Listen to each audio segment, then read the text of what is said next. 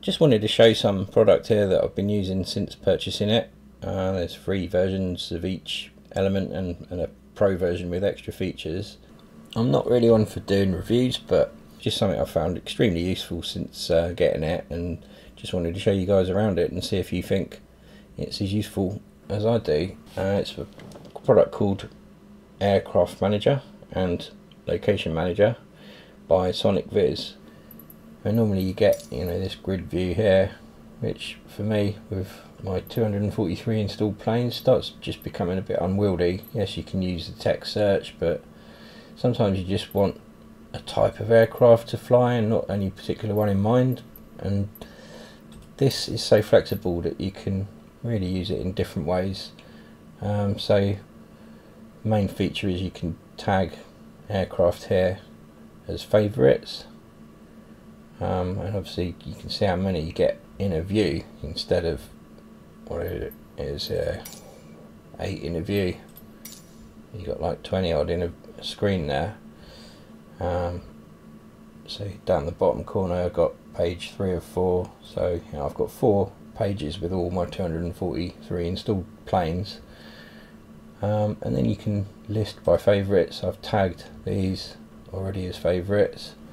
You can also just click any of the planes' names and it quickly sorts all the favourites to the top of page 1. So these are all my favourites out of those. So it brings them all to the top regardless of what they are, but you can link by categories, list by category. Propeller planes. That's page 2, it's on there, page 1, airliners, and so on. But what I've found most useful is the tags here, which are only in the Pro version, which let you really quickly sort the list by whichever words you've put in those tags, so you can twist it to your own needs very easily. So I can think to myself, I want to fly a yoke plane, but I don't know what one, so I can list it by the tags that I've added. And there's all my yoke planes, and I put 1, just to make this list more sort of dynamic, I've put 1 yoke for my favourite yoke planes and then 2 yoke for other yoke planes. There's only 1, 310R. So yeah, I can pick, black square there, 414, detect them, I just bought today, or ultralights, I want to fly an ultralight. So even though it's categorised as propeller, I've subcategorised it to what I think it is there. You can put whatever you want in here, you just click in, you can type something new, and then it lists alphabetically. So you can be quite clever with how you arrange things. But not only that, you've got then, you can list by all of these headings. So you can list by speeds if you're doing a group flight and people are flying something of around 120 kilometers an hour. Or you can go to, page 1. So yeah, I could pick something around here or whatever. And you can write notes. This is picked, I think it just picked somewhere from the description of the aircraft, but you can click in there and write your own notes per plane and it stores that. But by far for me the most useful column I've found for the way I use it is the tags that you get in the Pro version. So in there I've written how I want to list my planes out, for example yoke, stick, warbird, glider, airliner, and then I can put a 1 in front or 2 and sub rank those so they appear in number order and then letter order first. So then you can bring all of that type to the top easily. And then when you click one, this is where it gets clever. You can, in the Pro one, you've got this extra button here.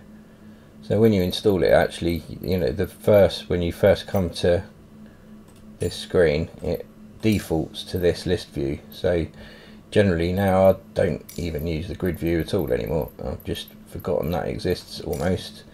It comes straight to this, and you can still text search, so you can put 152 in there and it will still works that way.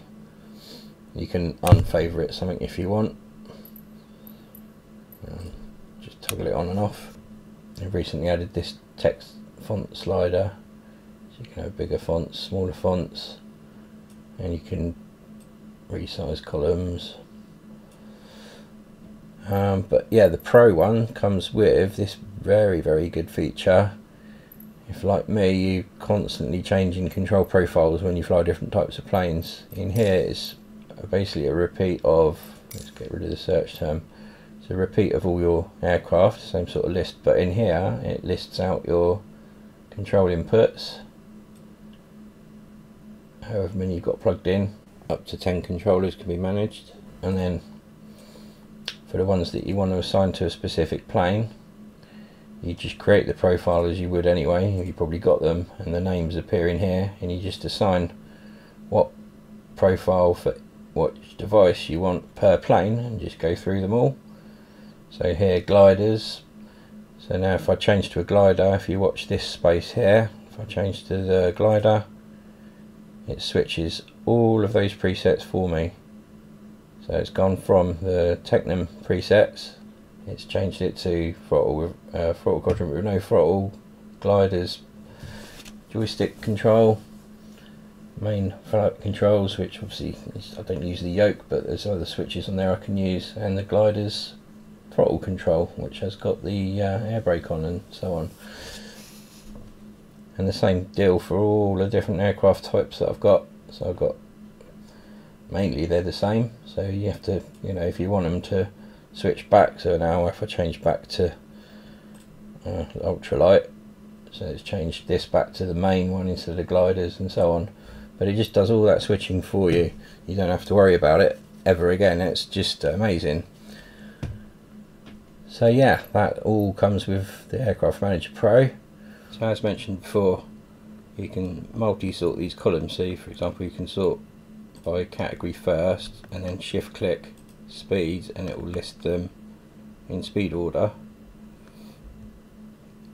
within that category, or any combination. Up to 3 things I think you can do. So they're altitude, and each of these headings has got this icon here you can click, and you can search within that column for specific phrases, or not equals, not contain. It's a very flexible search, and if you hover over these titles you get little tooltips about what they do, what they mean,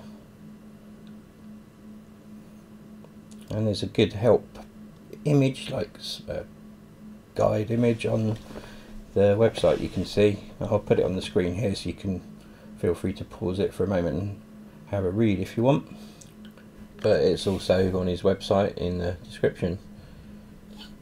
So this is the location manager, so you get an extra button here on the world map, and then you can add locations that you like, that you use often, or you like going from, or just points of interest, or just custom locations with coordinates. Doesn't have to be a specific spot, it can be anywhere on the map, and then you can just quickly jump straight to them.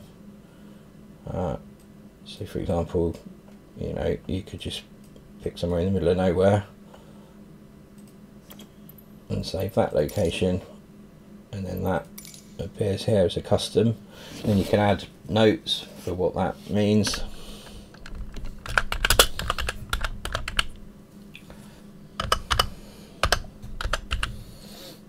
Whatever makes sense for you. You can tag them, and then you can list by tags. You can rank it by country, similar to the Aircraft Manager. You know, all of these columns are resizable and sortable, and you can tag them as favourites. So with the Pro version you get 200 slots.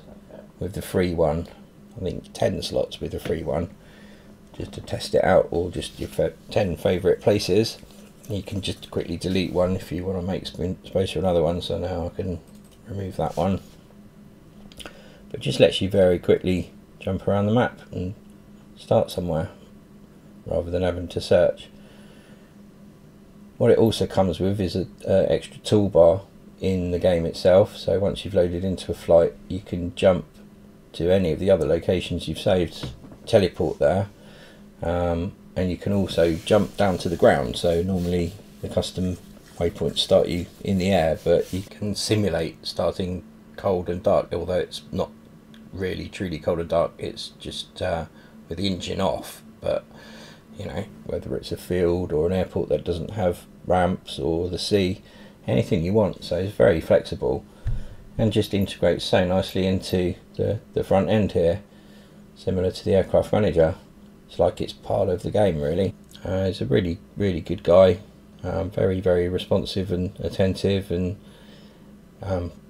keeps adding features to the product. It's something he started, he's a flight sim hobbyist, so I think it's just something he saw that he needed for himself and thought he could make something out of it, and he's done really well to implement it as tightly as he has straight into the MSF menu system. Is pretty amazing, really.